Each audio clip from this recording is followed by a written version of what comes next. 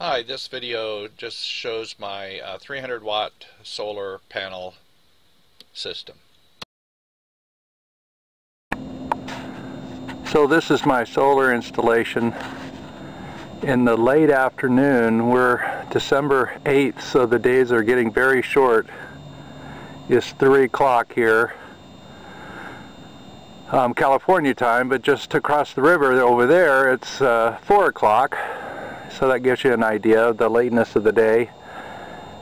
And with the rig facing the due east, I don't get any shadows. So again, it was set up so if I could face the rig pretty much due east or southeast, I'll not have too many shadows, at least for now.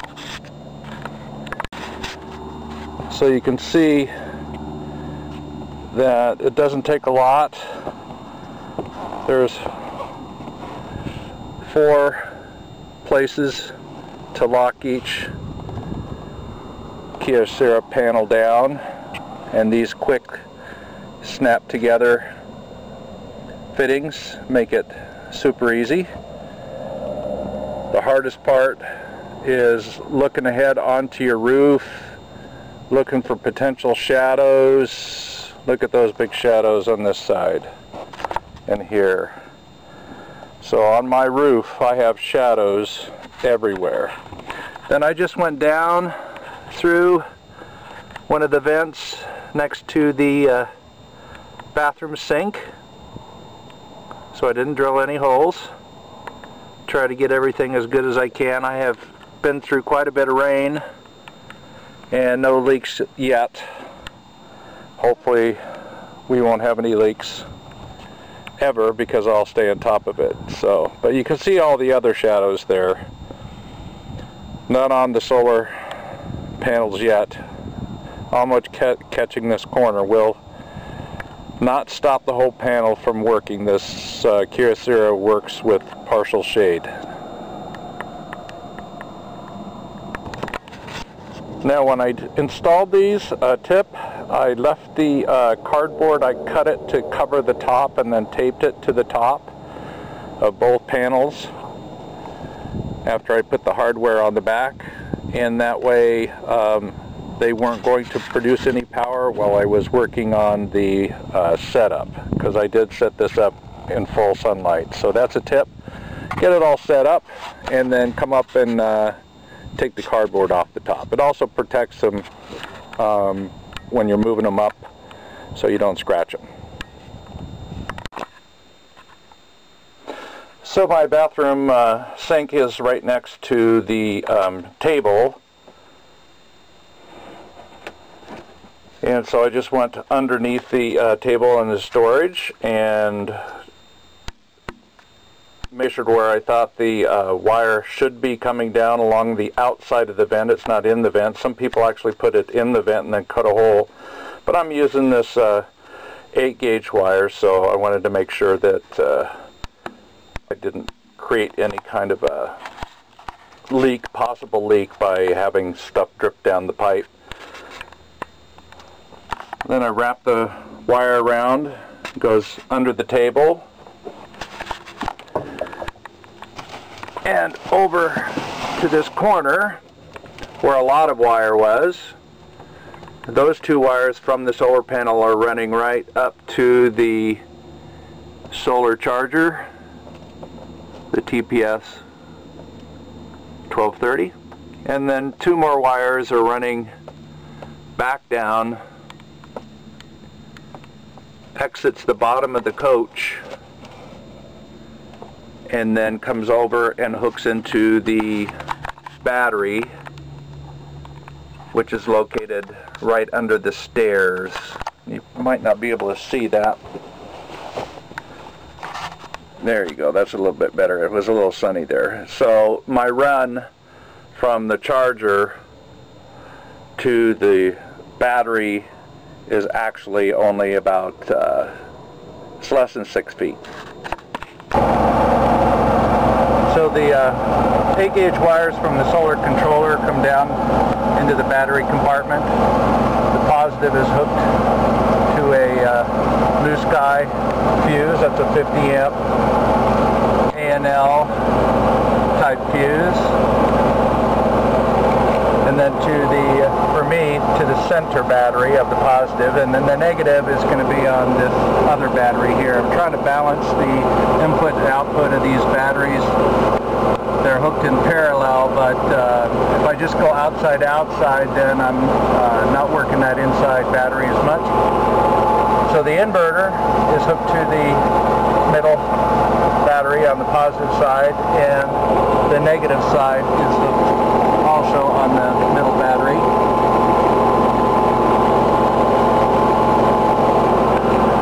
And then I've got a Go Power 1500 watt high surge inverter,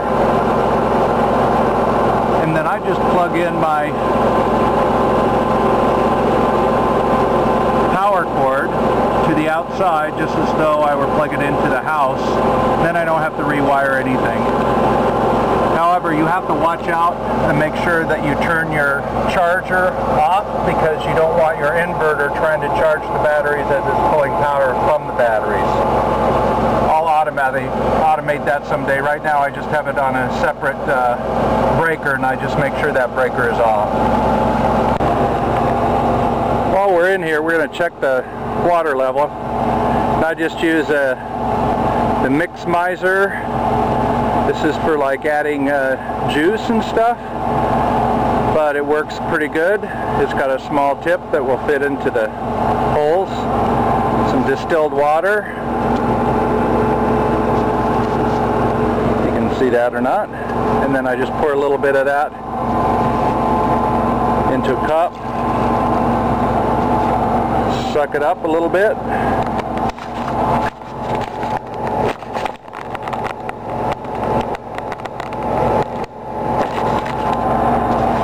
And then I can go ahead and fill my batteries without getting water all over.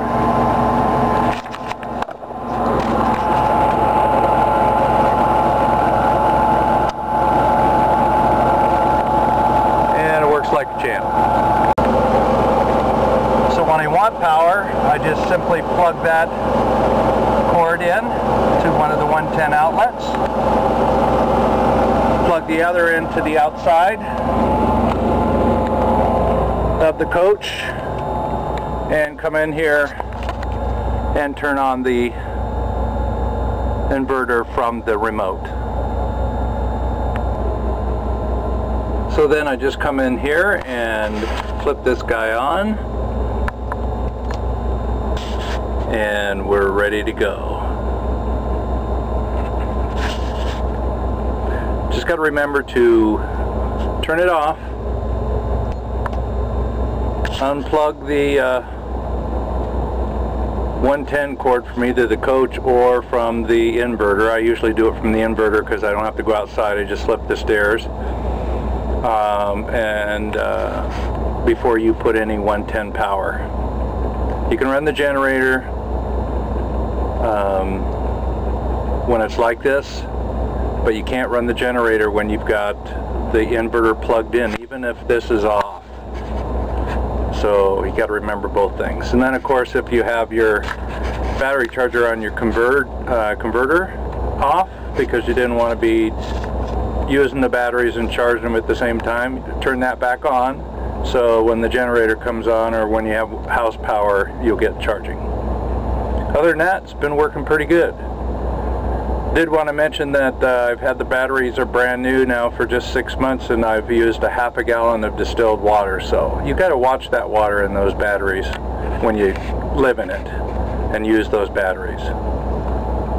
Alrighty. So a few specifications. The wire panels to the solar controller were 8 gauge, 18 feet.